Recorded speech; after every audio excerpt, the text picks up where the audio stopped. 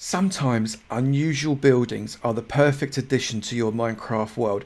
I'm going to show you how to make a windmill in just one chunk with some really nice detail. Don't you go anywhere.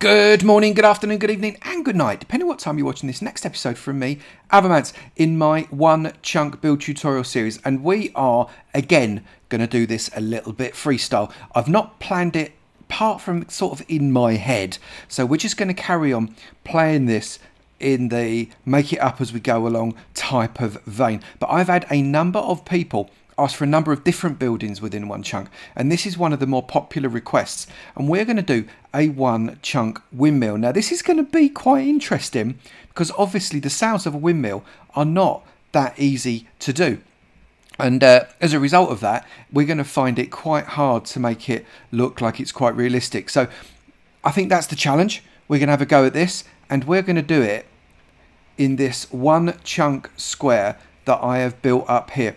So this is one chunk. The 16 by 16 includes the blue. The blue will not be part of the final build, and that little stone square in the middle is indeed the middle. So this is where we're going to do it. Let's crack right on. So we're going to start at the base, and this is going to be a circle. Now obviously with this sort of size, circles are actually very, very tricky, and circles can end up being a little bit jaggedy. So we're going to try and do as big a circle as we can within the space. That means the sails of the windmill will poke out beyond it, otherwise it will look a bit daft, and also it doesn't look too jaggedy. So I'm going to come to the back of the square here, this being 1, this is 2, this is where we're going to start, this here. Okay, and we're going to put a row of 4, and then coming in a row of 3. From this we're going to come in another 2, and then we're going to go 1, 2, 3 and 4. So you can see we're just back from the center a little bit, and what this is going to do is give us a circle that is of 10 blocks diameter, which I think for me is probably as kind of the optimal size for us at the moment. 1, 2, 3 and 4, then 1, 2, 3 and 1, 2. So if I come up, you can see it is a little bit jaggedy, but it is at least looking, relatively speaking, circular. The chicken is optional, and it's slightly off center because I want to have it set back from the front. This is going to be the front of the build just here. And then what we've got to do is we've just got to build it up. And what I do want to do actually is I want to take out those 2 at the front. That is where we're going to shove a door. So I'm just going to build it up a little bit higher. I'm only using this 1 block at the moment, but we're going to change that. We always do give it a little bit of texture, and this is going to be absolutely no different. I'm not sure how high I want to go on this one at the moment. I think probably a decent height, because the tower inside, if you can imagine, you're coming inside a windmill. I don't know if anybody's been inside a windmill, but the first section is actually relatively high, and because we've got it 10 wide, that means the sails are going to be literally going out to 12 wide. We need to have, you know, sufficient height for the sail in the middle to come down and have clearance, and sail to go up. So we need it to come up fairly tall. I think we're going to go up 6, which would be, and that's 4, that's 5, and that's 6. So this is going to be our first section. So I'll be back when I've made up that 6 high tower. So we've got a 6 high tower. It doesn't look like much at the minute, but what we do want to do is we want to come in 1, because if you look at windmills, they tend to slowly creep inwards and get narrower at the top than they are. Not loads, but just a little bit. They get narrower at the top than they are at the bottom. So we're just going to bring it in 1 here, using some steps. And again, I'm just using a bit of a structural block at the moment. We're going to detail this up very nicely, thank you very much, as we move forwards. And then on the inside, I'm going to shove again more steps, because I want it to be a gradual kind of inward motion like that. Of course there, that's going to be like that, isn't it? Right, so if I do that, that's probably the easier way of doing it. That's better, like that. We're going to do something with the door in a minute, don't panic. Coming in here, that can come in like that. There, good, that's working, and there. Okay, so that's given us a bit of a step inwards, and then we can carry on with kind of building out with this one here as well. And you can see we've now created ourselves a smaller circle.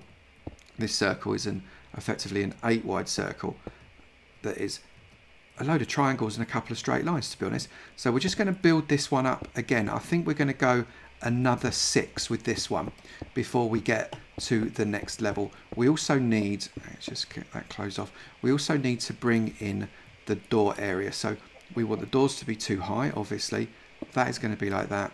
That is going to be like that.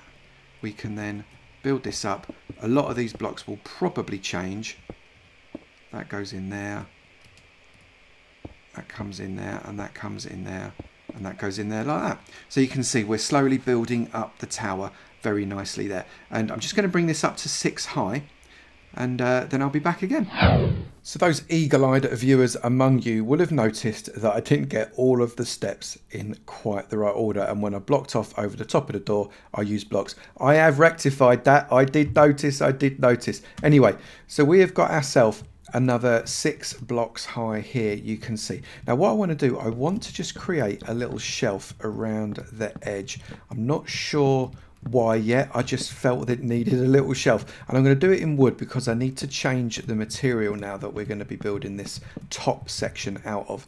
Otherwise it's just going to look like a stone tower, and that's not what we're trying to achieve. We want something that is just a little bit more interesting than that. And what we're going to do now is we are going to be building up further, but I think I'm going to get some spruce loggage going now. I think I'm going to put spruce loggage in each of these. These are not spruce loggage, oak loggage. What am I talking about? Spruce loggage. Don't know me trees from me trees. So we're going to go up with the oak logs 4 high, I think, in the first instance. There and there. Is that going to be high enough, do we think? Coming back? No, I don't think it is. I want to come up another 1. There, which makes sense actually. That means it's 6 and 6, because then we have to build the cross turrets there like that. So that makes sense. So let's keep it consistent and do 6 and 6 like that and that. So if I then look at it this way, that's sort of, yeah, it's coming together. And now what I want to do is I want to build what's basically a bit of an outer tower, but to be able to do this I need to match the height here by putting 2 spruce blocks on the outside of this, and then what I can do is I can just start to bring out by coming and edging around this way and create what's essentially the start of the roof as an overhang, because it's going to need that. I'm just thinking coming around this way, and how is it going to look if I take, that's not how it's meant to be, it's just going to look how it looks when I take a step backwards. Coming there and there. Okay, so we've got, that's not going to remain open, just for the record, it is just for structure. So if I then start to bring this through, how would I do that? If I do that like that, I'm trying to get what's relatively rounded but not too rounded. If I start to come in like that, then bring it in a little bit that way. This is going to be too tall, isn't it? I think I'm going to have to do it. I don't think steps are going to work. No, they're not going to work. Right, okay, so let's get rid of the steps. We don't want the steps. The steps are not good for our lives in this particular instance. We're going to use some slabs. So let's come in with some slabs around this way and see whether or not these look just a little bit better. I don't want too domey a roof, but I do want it to be a little bit domed. So I think we might be onto a winner here. If I put that like that and that like that. Am I going to need to raise this up a little bit more? Is that going to make it too flat? Yeah. So if I put in that, and that, just fill that in like that, and then that, and that. Is that better? Yes, but we want to put in a little bit more detail. Shove that there, that there, that there, and that there. I think we are getting closer. That there, that there. Yeah, so basically I just want to take the sharpness off of the edge where these blocks have given it sharpness. And I think that's probably, just check all the way around. I could then put, no I couldn't. What if I put that there and there? Is that making it too sharp again? So I'm creating more sharpness here then, aren't I? Is that going to work? I don't think that's going to work. Actually, I don't know. I think that's all right. I think we've done a winner there. So now what we need to do is we need to build up the inside of here. And just again, for now, I'm going to use this wood as a structural block. I'm not necessarily going to leave it like this. I just want to get the formation of the tower before I start to look at some detailing on it. So I'll be back when I have completed this bit. One tower, and it just genuinely does look like a bit of a tower at the minute. You could change it into anything you wanted, to be honest with you, but we want a windmill. So come about halfway up. So we've got 1, 2, 3, 4, 5 there. So come on the third one and put out 2. Now I'm using jungle wood fences because it kind of fits with the colour scheme. It contrasts but doesn't look out of place. And come out 3. I'm just looking to see whether or not that might be right. And then what we're going to do is we're going to come down and then out from this one being 1, 8. So this is 1, 2, 3, 4, 5, 6, 7, and 8. That should be at the edge and not going over. That's right, yeah. So we're going to come up 1. So 1, 2, 3, 4, 5, 6, 7, and 8. So that's the start there. Okay, and then we've got to come. I've got to think about this. Hang on.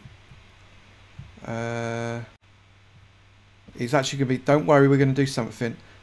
2, 3, 4, 5, 6, 7, 8, and then on this other side here. Get rid of that one for now. 1, 2, 3, 4, 5, 6, 7, and 8. Is that right? Or do those... do they look too long? I'm not convinced they don't look too long, you know. Right, anyway, we'll worry about that in a minute. And now I'm going to just test out 2 different colours. Because I'm not sure which is going to be the right colour. So we're going to do... birchwood fence first.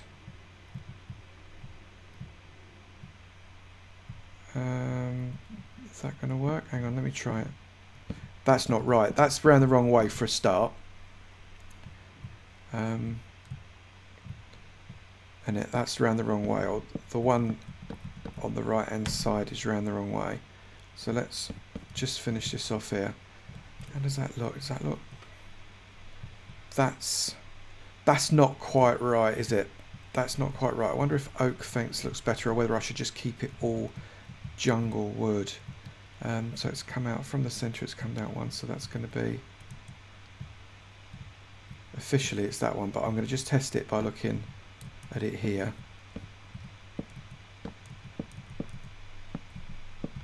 Let's take a step back. I prefer the oak. I think let's just get rid of all the beech. The beech doesn't work for me. It's too light. It looks out of place, so we've got to get rid of that. So get rid of. But you get the picture. So what I'm going to do, I'm just going to remodel those sails properly, and I'll be back when I've finished. So one set of windmill sails. We are limited to the width that we can go up because that is the edge. You can see, and we've got to stay within one chunk. So that is the edge of that side. That is the edge of that side, and as a result the up and downs can only be the same length as well. So we've got to... have I missed one? Hang on a minute. 3, 4, 5, 6. Oh, I can put another one on there, look. That'll make it slightly longer. I'm happier now. There we go. How's that? Actually, yeah, that looks better. Right, so now we're just going to come inside, and I want to just take out the floor, because by taking out the floor I can just put in some floor of the actual place itself, rather than what it is at the minute. And I'm going to use coarse dirt because I want it to stay dirt. I don't want it to go grassy. I think dirt could... This chicken's following me, I'm sure it is. I reckon that the majority of the inside will be dirt. So again, just to give myself a little bit of structure, we're going to go full on dirtage on this one. And then we're going to get spruce doors, because I reckon spruce doors would be the fellas that you would have inside a windmill. Do we want to do it actually so it looks like it's more halfway? That's much better, much happier with that. Right, so now we also want to put in some windows. So windows can be, I would say, there and there. Let's just shove ourselves a couple of windows in there. We're going to do the same on this side, in there like that. Same on this side around here, because actually windmills are potentially quite windowy, but when we get up to the top they get far less windowy. So we need to think about how we're going to put windows, or are we going to bother putting windows in the top? I think we probably should. If we put window in like that, that's not going to work, is it? What if we put a window in across there? That's not going to work either. Right, one has to have a think now. How are we going to put these windows in? So let me just shove that back. I think I do want to put... I'm going to come back to that, you know. I'm not entirely certain. I am going to come back to it. And what I'm actually going to do is I'm going to start to put some various blocks. I'm going to keep it mainly stone bricks, but I am going to just change some of these stone bricks for the odd other brick, and I think as a result we're going to give it some more interesting look. You know the score, that's how we're going to do it. And I'll be back when I've finished my texturing, because we're also going to shove in a little bit of smooth stone as well, because that gives a really nice finish. Again, we'll maintain it as most of it being the bricks, but every now and again we'll just change it like that. I'll be back when I've finished. So we've changed up the bricks, and I've also managed to work out how I'm going to put those windows in. I'm just using blocks. We'll see if that works when the build's complete. I'm just going to put some shutters around these windows because they need definitely some rustic eyes in, and everyone needs a little bit of that in their life. So I'm going to use my chocolate slabs, my dark oak trap doors, to just give it a little bit of life. And then on here, I'm actually going to put them on the sides of the windows, like, oh no, not that one, on the sides of the windows like that, because I'd like to not have the these kind of clear glass sides. It just doesn't quite work for me, even though the front works quite well. And if I just having a think, if I do that, how is that looking? I might come back to that maybe. We'll have a play with that a little bit later. Now I'm going to get some, not jungle fence, I want some oak fence. There we go, oak fence. I'm going to get some oak fence detailing coming up these edges. And what I think I'm going to do is I'm just going to put them like that on all potential sides up to the start of that indent, just to give a little bit more, I don't know, interest in the texture. Coming there and there. We're nearly there. There, and there. So that surrounds the front door. We need to do a bit more around that front door as well, actually. Come down that and that. Is that it? That is it. So if I take a step back, you can see we're just starting to get what appears to be actually coming across as quite an interesting looking windmill. We do need to put a lot more detail on it though. We definitely need extra detail around this area. So let's start to think about what detail we're going to put in here. I think we need to texture up these sides, and we can do that in a number of ways. Let's find the other So you can play with some trapdoors. Trapdoors are quite interesting. We don't have half slabs in Minecraft, but what we do have are trapdoors. And with trapdoors, you can actually create some quite interesting patterns if you are careful. You can see like that, look. Whether or not that is what we want to do, of course, is another matter. But if we come down like that, if we texture up the whole side of that, let's take a step back and look at it once we've done it. How does that look? That actually looks really quite nice. I like that a lot. And then we could also texture up these bits here. Let's see how these look with some texture on as well. And on this side also.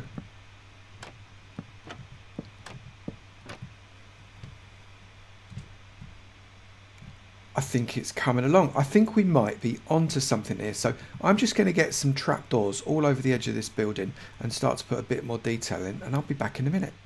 We've done a chunk of the decorating on the outside, but we are going to come inside before we finish it off because I've got some thoughts about what I want to do up here. Now this is a windmill, and if we want it to be a windmill, that means it's got to mill stuff. So I'm going to get some iron bars at the same level of the windows, because that is the same level as the middle of the sails, and we're going to come out 4, which puts it right splat bang in the middle of the windmill. And then we're going to come down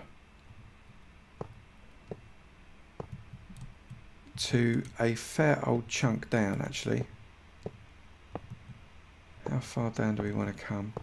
Because this is going to be the shaft of the millstone, and stone slab strikes me as being the best thing from millstone. So let's get that there and that there, that there, that there,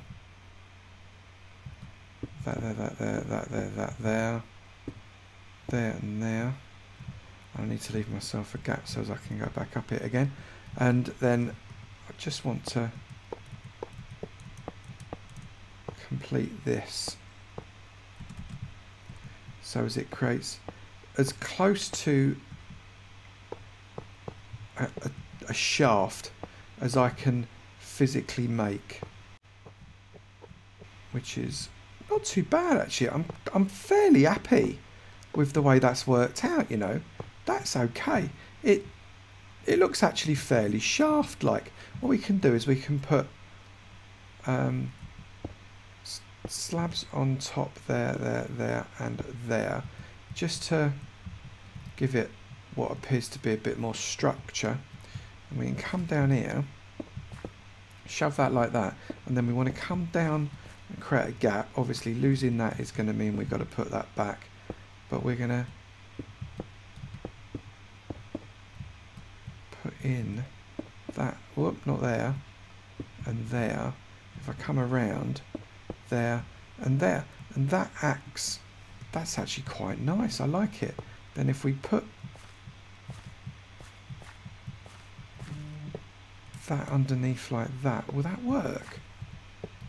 Have I managed to do it first time? Surely not. Yeah, you know, I might have done. I only might have gone and done it.